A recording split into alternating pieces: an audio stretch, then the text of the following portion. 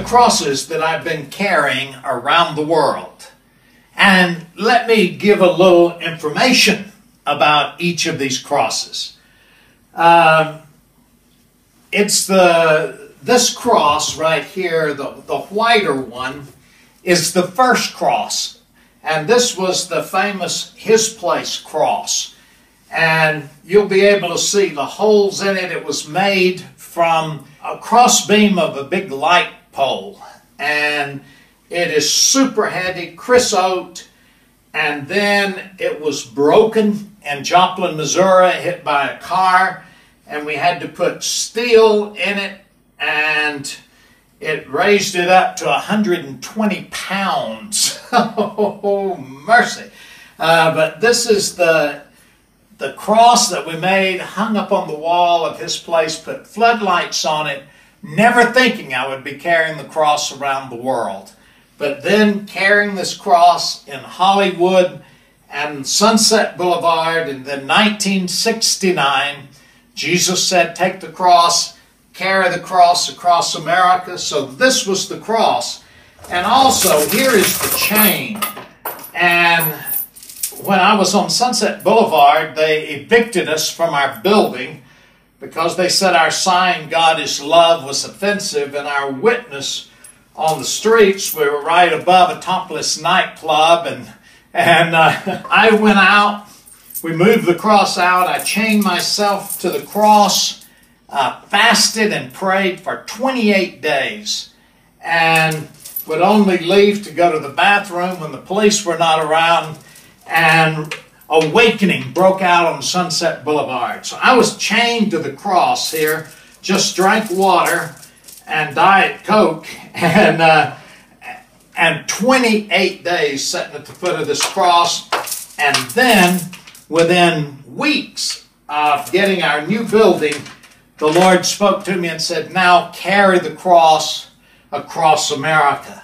So it's kind of a step-by-step process. And the radical defiance with the chain was a key part of God connecting me with the cross. So this cross went across America. Then in 1970. 1971, I went to England, felt the Lord wanted me to carry the cross through the British Isles. And so this cross was so heavy till basically it took two of us to carry it, one side and the other side. And I knew the narrow roads in Britain and whatever, I couldn't continue to carry it sideways. So made this cross, and this part of the cross beam actually went around the world at the equator. The distance around the world at the equator, this cross was carried. And you can see the difference of the wood here and this wood, and connect that with the broken pieces of the cross that I have in the other room, and you'll see that this piece made it around the world, but many, many other pieces that were here when the cross was broken. So this cross we carried till about from 1971 to 1995, about 95. And was hit there in Guam. The cross was broke. Well, my neck was, they said it was broke, and then the x-ray showed it wasn't. And I believe God healed it. But anyway, our cross got banged up there, and it was just so heavy. We were gone for over 6 months on that trip, and they started enforcing airline rules. And that was the cross, I mean, the weight had to be under 50 pounds and no bigger than 6 foot long.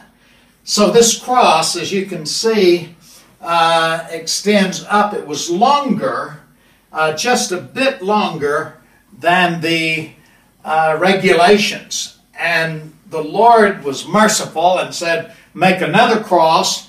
And this was the third cross.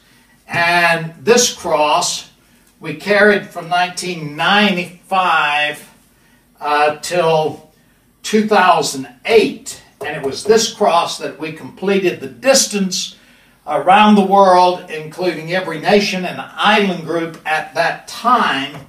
And this is the cross that was a part of the movie, The Cross. When I was talking about it, it's got a lot of tape on it.